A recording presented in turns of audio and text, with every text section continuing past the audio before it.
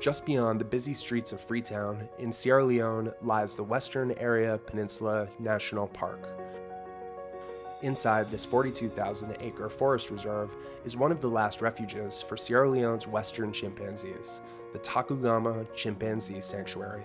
Tacugama was established in November 1995, and our aim is to rehabilitate orphaned and captive chimpanzees with the aim of releasing them back in the wild. The founders of Tacugama are Bala Amarasekaran and his wife Sharmila. The two opened the sanctuary together to care for orphaned chimpanzees. At first, they focused on rescuing chimpanzees from the pet trade, but now Bala says the biggest threat they face is deforestation. The current problem we are facing is the habitat destruction. As long as the country allows the timber to go out of this country and massive logging going on, we will continue to lose their homes. Now, Tacugama has 111 chimpanzees under its care. They're separated into communities, each with their own enclosure. Some are as close to the natural environment as the sanctuary can provide. They are living semi-independent.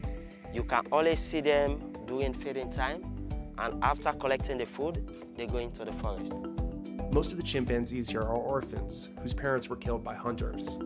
After the babies are rescued, they're brought to the sanctuary and slowly introduced to their new family. We start with the dominant male and female. If the dominant male and female accept the baby, it will be very easier for the rest of the group to accept the baby. In 2019, the western chimpanzee was named the official national animal of Sierra Leone, but that announcement came from the government.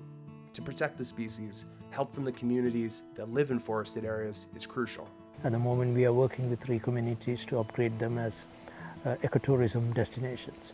So if you create value for what you're asking them to protect, they will protect. The reason is that they need to have something in return. You cannot continue to preach them. And while Tacugama is a popular destination for tourists and Sierra Leonean school children, it's also symbolic of an ecological tragedy for the country. If chimpanzees weren't being hunted and their habitats destroyed, there wouldn't be a need for a sanctuary. Scientists have proved that every time you have a chimp landing in a sanctuary, probably 8 to 10 chimps would have died. So if you look at 111 chimps here, I mean, you're looking at probably 1,000 chimps died. Bala is committed to giving the chimpanzees at Tacugama a good life, but he's hopeful that someday they won't need the sanctuary as much as they do now. It's time you realize you're only addressing to the symptom. You really need to look at the problem. Although it started as an orphanage or a sanctuary, but now we are addressing more, looking at the root causes, looking at what we need to do, how we can protect the wild chimpanzees from the places where they already are, so that probably you can slow down the number of chimps coming to the sanctuary.